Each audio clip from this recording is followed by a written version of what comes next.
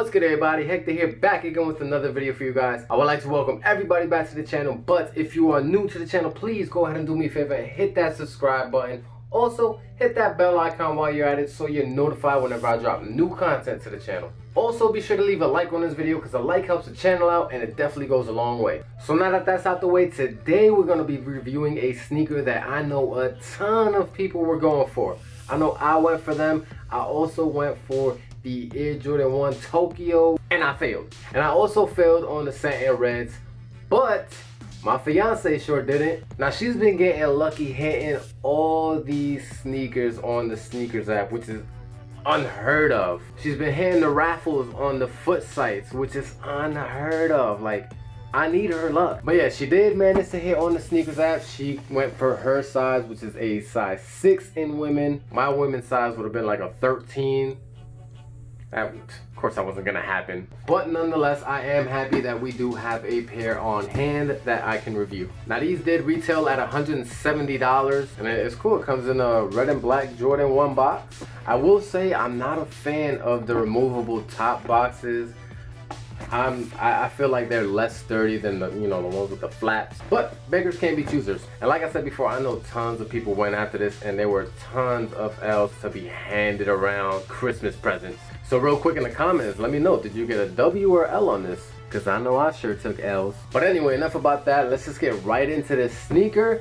And as always, I'm gonna unbox this with you guys because I love sharing a moment with you guys. So let's. Oh yeah, that is one beautiful sneaker. Look at it. Boom. So there you go. Air Jordan 1 Satin Red in all of its glory. Look at the reds, look at the blacks, look at like the silkiness. Look at the silkiness of the tongue. So what I did is I laced one up and I left one, dead stock. And I didn't lace it all the way. I didn't do the last two because I feel like it looks so much better when you leave it like, right there and you just tuck the shoelaces in. But let's just take a look at this pattern. Like the snakeskin pattern is amazing. Look at the way it reflects in the light. You got the swoosh, also got the pattern going. And then right here, you got the wings logo also. Lightly, it lightly has the pattern. I don't know if it's focusing, but you can kind of see the pattern right over it of the impression. It's pretty dope. Right here, you got the stars on the outsole by the toe.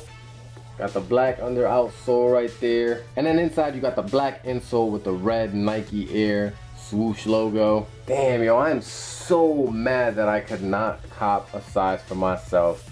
These look amazing. Like, they feel really comfortable on the inside, real soft. The colors just like, they just go together. Anytime you got a Jordan 1 with like anything resembling a Chicago colorway, you know it's gonna sell out, and that's exactly what happened. But even still, like I said, I'm glad my fiance did cop a pair so I could review it because like these look amazing in hand. Like the pictures online do no types of justice. You gotta actually have this sneaker in hand to realize like the absolute beauty of the sneaker, like the craftsmanship. It's amazing.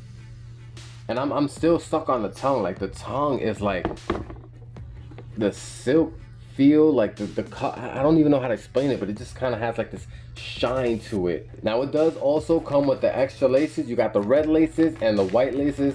Honestly, the black laces look the best on them. I've seen some pictures with the other laces, and honestly, the black laces look best, and then the white ones, and then, the red ones last. Because that'll put like too much red on a sneaker. Like I said before, I'm still upset that I couldn't get me a pair because I have so many fits in mind for this. There's some nice blue jeans, black t-shirt, maybe a little wide so you can flex, you know what I mean? But I live in Florida, so some black shorts would have been looking nice, and a white t-shirt, something simple. I would have definitely been flexing with these, but no, the only thing I'm flexing is this L that I took. I really think the snakeskin pattern is like the coolest part of this sneaker. Like literally when it reflects off the light, it actually looks more like dragon scales. Like if you slayed a dragon and you use this skin to like hook up your sneakers, like you are definitely gonna be the fairest in your kingdom if you come with the Slay Dragon ones. But to be real with you, this pattern kind of reminds me of the Yeezy Solar Red, which I just so happen to have a pair of. right here.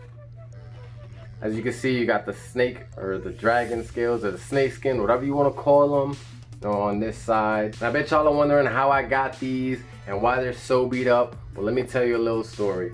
Back when I wasn't a sneakerhead, my cousin went ahead and gifted me these sneakers. I guess they were her boyfriend's and they broke up on bad terms, so he had a pair along with some Tims, and they ended up coming my way. Now the reason they're so beat up is because back then I did not know what I had. Like, these are grails. I didn't know what I had, and I threw them on feet and I wore them.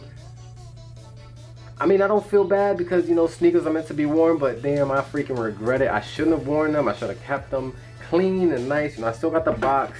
I still got the bag. I did swap out the lace tips, so they're not there. They're on the laces right now, and I think I lost like 2 lace tips. And yes, these do glow. I don't know if y'all can see it. I might have to turn the light off, but you know, you gotta hit it with the black light or any bright light, and these things will shine.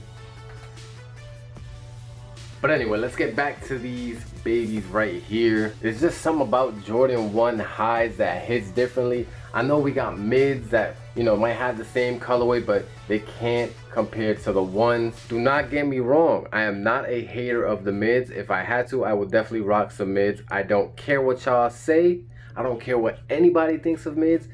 Mids are a decent pair. Mids are a decent sneaker, and that's just my opinion on them. There's just something that hits different about them. Like they just set. Like, you know what I mean? Like they look good. Honestly, I think what would have made the sneaker look a whole lot better is if they would have had like the reflective, like, so when the light hits it, it actually looks like snakeskin with like the rainbow reflective and stuff like that. Like something like this. You see the snake and how it's like, you know, you can see the rainbow pattern and stuff. Like that would have made this sneaker look crazy. So yeah, I've pretty much reached the part of the video where I have nothing more to say about this awesome looking sneaker. So let's just kick it with some B-roll real quick.